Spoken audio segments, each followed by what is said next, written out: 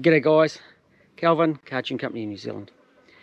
So this isn't actually one of the trucks that I've done myself, but it's brought into me by a customer and we've done a bit of a maintenance setup on it. Stuff that should have been done when the conversion was done.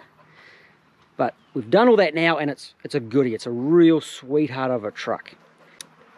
This truck here happens to be the man's dream vehicle. He really wanted a Hilux. This is was an LN106, which is the sought after model. It's got the solid front end in it, proper off-road. It's got the big bull bars put on it, and of course, it's got that thing, which is why he came to see me. Just an early UZ, and the conversion all round has actually been done pretty nicely.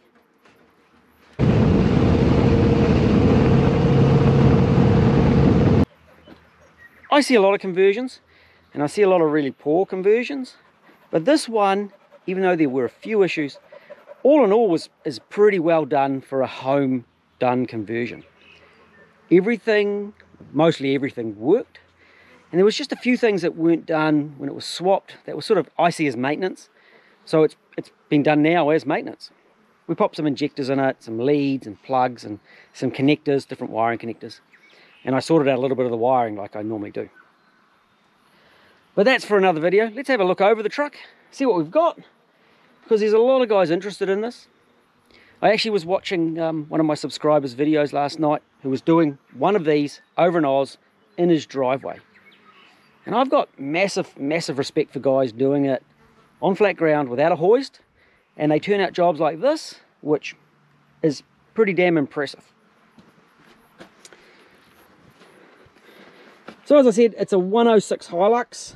It's actually got some LED headlights, which over here, these ones, they can actually be made legal because it's a complete replacement. It's got the bull bar on it, which is pretty handy, and hanging in there is a winch for if you really get stuck. We got a alloy radiator. This one's from a local company in New Zealand, Redline. And this is an early engine. The leads that came off were around about 1991. It's the early billet fuel rail engine, so that's one of the reasons I know it's an early one.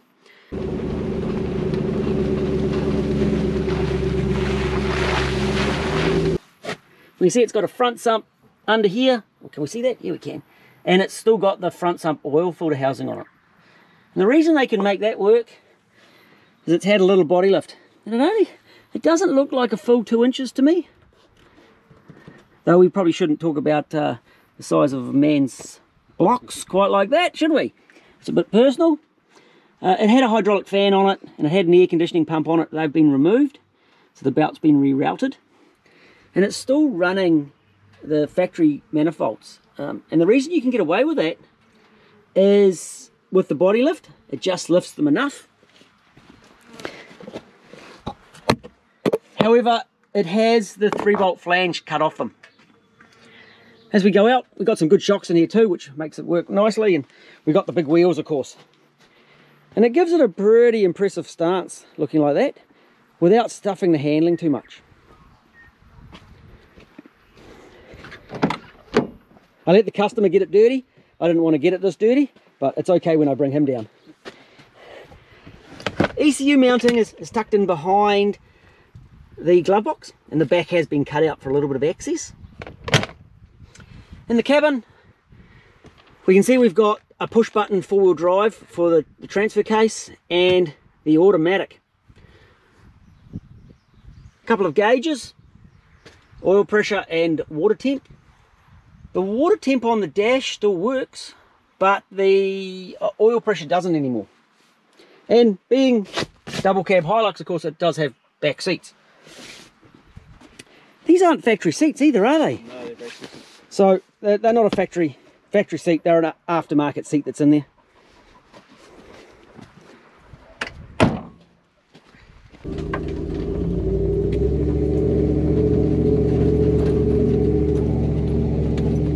Who needs 4-wheel drive? 2-wheel drive auto? Yeah. Perfect. This has got to climb massive if you really wanted to try somewhere, wouldn't it? Yeah. No, it's pretty mean, eh? And it handles really nice.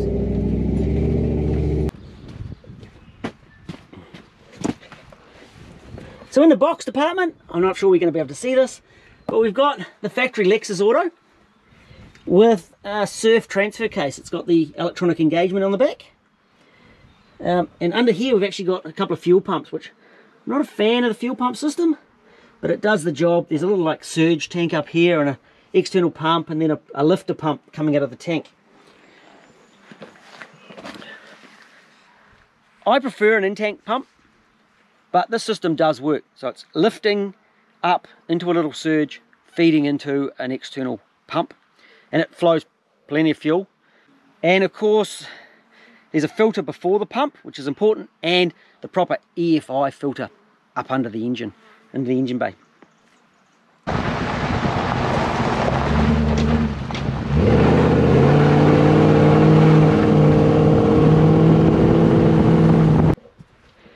Body wise, it has had a respray at some stage, and being 4 doors, it allows the man to put his kids in the back, go hunting. I did notice some hunting gear in the vehicle. It's got the box on the back and the good old flat deck. I like it like up the open road. Yeah. You see it's already smooth, right? Oh, I can just feel it. Like as soon as I started, I can hear the difference in the tone of the motor. I had a man come in the other day, and he talked to me about, he had a surf, and he said he's got the surf and he wanted to cut the back off it and do all this stuff, and it's probably not the best decision when Toyota did it for him. And they put a solid front end in it. So that's the ideal vehicle, and that's why these are so sought after all around the world. Whether you're in New Zealand or either in Australia or South Africa, a solid front end hilux from the mid-90s is probably going to be the pick of all the vehicles. And from a money point of view, it's pretty hard to lose money on one of these. If you look after them, they're always going to be sought after, especially with that Lexus in it. And the auto works really, really well in this truck. On the open road, just fine. And we scrambled up here through the bush in 2-wheel drive and up a shitty, muddy, dirty track in 2-wheel drive. Yeah, the back wheels were skidding, but it just chugged along beautifully.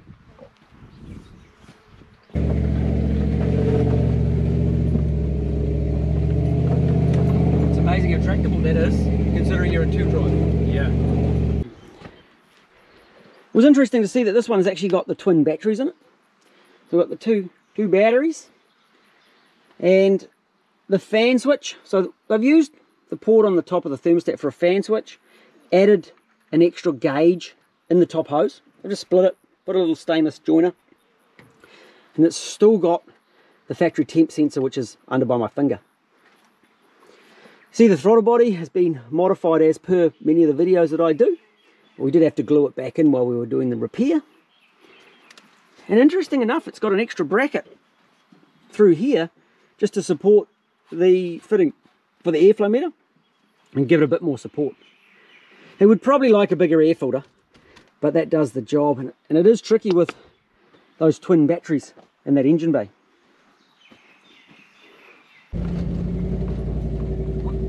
We fulfilled the brief that we were given. Yeah, you did. That was the goal. It's a little bit muddy. You'll cruise through there, it's not too deep.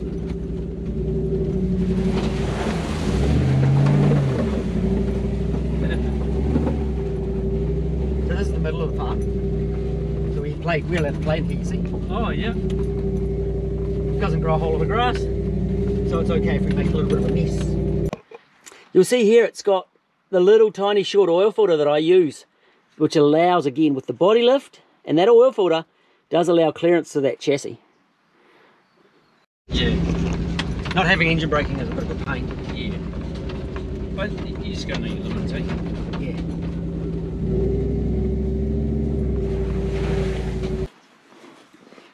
Oh, it's got an upgraded dampener on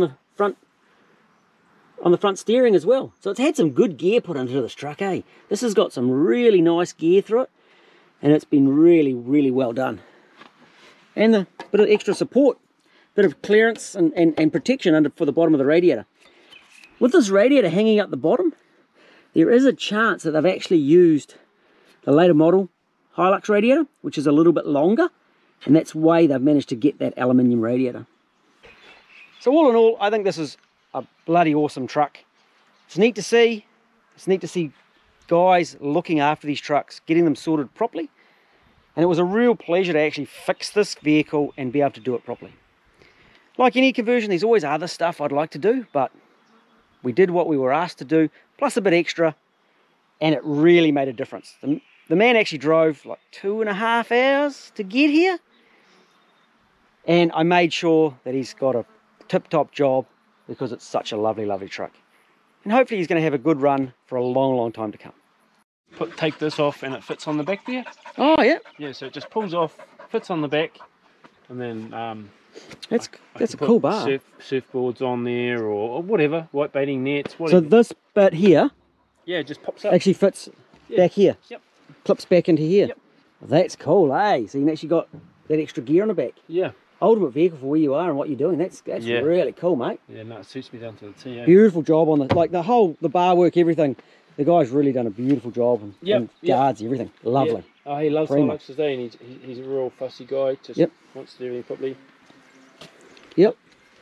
That is primo. It's good. Right, let's get you out of here. Yep. That's primo. Where's my dog? Harassing ducks. Catch up!